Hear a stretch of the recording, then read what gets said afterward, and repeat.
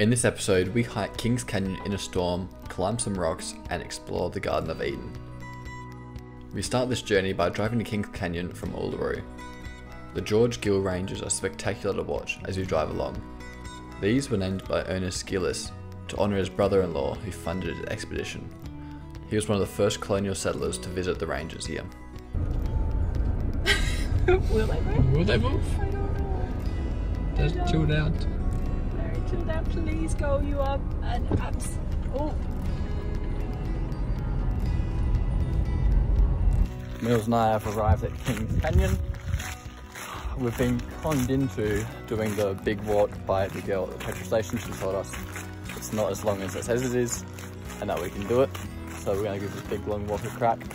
It's 2 o'clock, still got a couple of hours to do it, and then we're going to run back to Alice before we get slammed this rain. That's the plan. Let's do it. Currently raining fairly heavily, and we have to climb up this rim, the edge of those cliffs. Wow. This is amazing. Check out this view.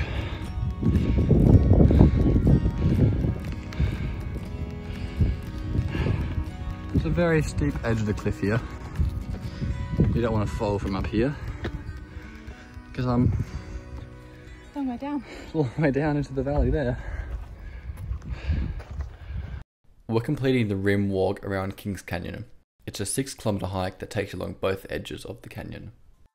So on this rim walk, you do have to walk 100 meters up, pretty much a vertical cliff face to get to the rim of the canyon.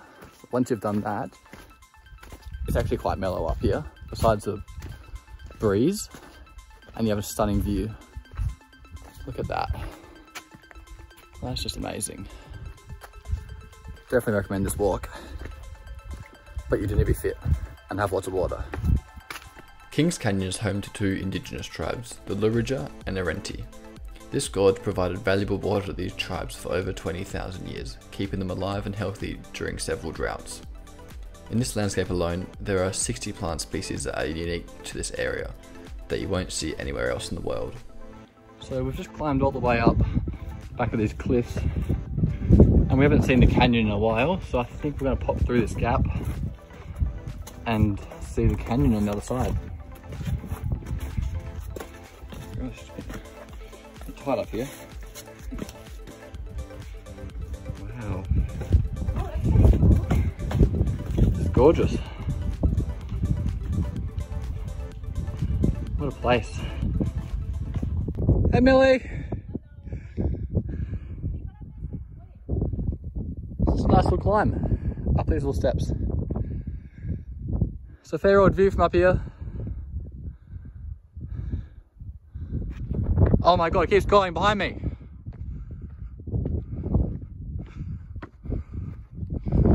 Wow. We're back on the track now, following our little blue markers. We've been pretty lucky actually on this walk so far. We actually haven't copped that much rain yet. No, just when we went up the stairs. Just up the stairs we got showered in rain. But up here it's lovely. Trees. Everything's blocking. Yeah, and that's the other thing, we've got these big cliffs blocking the wind. It's really nice up here.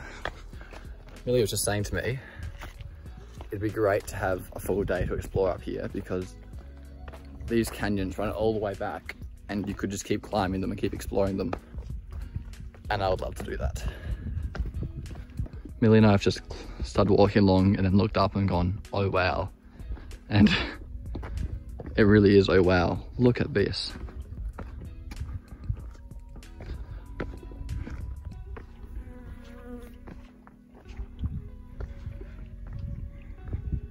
This is like stepping back in time.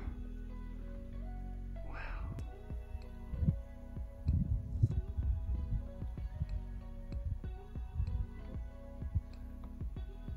I don't want to get too close to the edge. This is almost the highest spot on the walk, and it is amazing up here. Oh, I don't like cliffs that much. I'll stay back here a little bit. So these ripples you can see in the rocks back here are evidence that this area used to once be an ocean floor or a seabed, and that these ripples were caused by the waves and the movement of water. That is just amazing to imagine this area underwater. 400 million years ago. Ah, 400 million years ago. Just a blink of an eye. You know how time flies.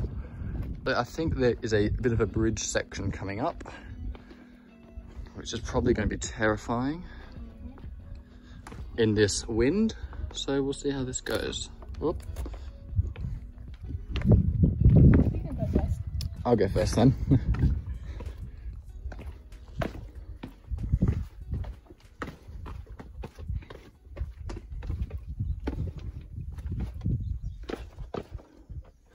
Oh, wow.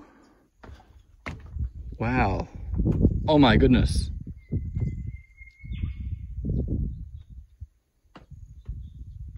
This is not what I expected to come across. Look at the water in here.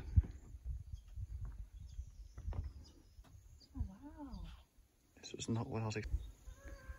This is serene. This is absolutely like a little paradise tucked away. How do I get down there? And can I swim?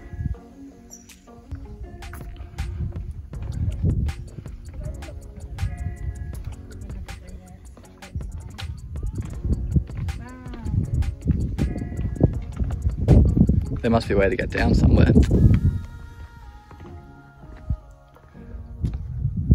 All points of contact should be right.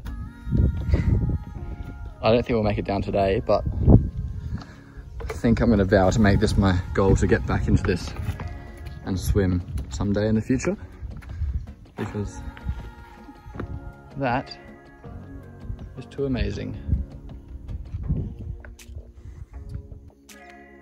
When the lovely petrol station lady told us this walk takes 2.5 hours if you're fit, I don't think she accounted for us spending 3 hours stopping here and being in awe of this landscape. As we sit here having a bit of a break, looking down into this gorge, on reflection, better than Uluru? Very different.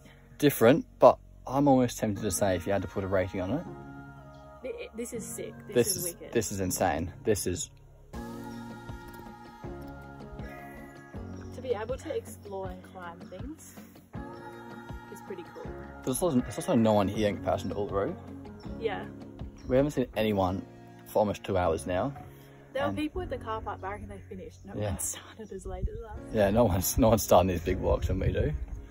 But yes, this is arguably as good or better than Uluru for exploring and the scenery. Yeah. So these round domes that you can see all across the landscape, once upon a time they were square in a grid, like almost like a chocolate bar. But from erosion, sand and wind and rain, they've slowly rounded off the edges, and now they're all extremely round. You can almost hardly imagine them square. Little domes. Not to create fear, but we're just halfway through the walk, and it is, what I say, 3:30 in the afternoon, and there's a storm rolling in. Millie and I got to hustle up a little bit, so we're not trapped up here when it starts to rain again. Yep. And we can still drive home to Alice Springs. Would be nice. Sorry, Millie, let's cut you off. Beep.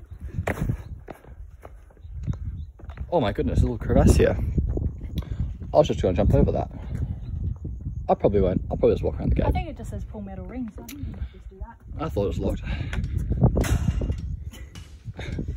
I'm a dickhead. We should be on the other side of the canyon now. Yep. Oh wow.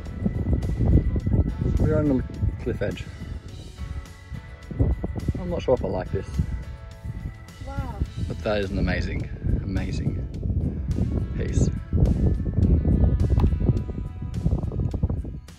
This place is spectacular. This walk just keeps throwing up little gems. As you're kind of head down walking, watching where you're going, you look up all of a sudden and wham, you're in a little hidden green paradise. Let's have a look what I've got going on over here.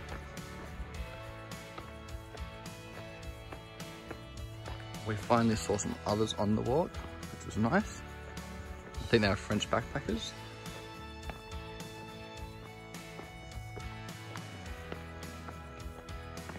Wow, isn't this gorgeous? Little creek bed running through here.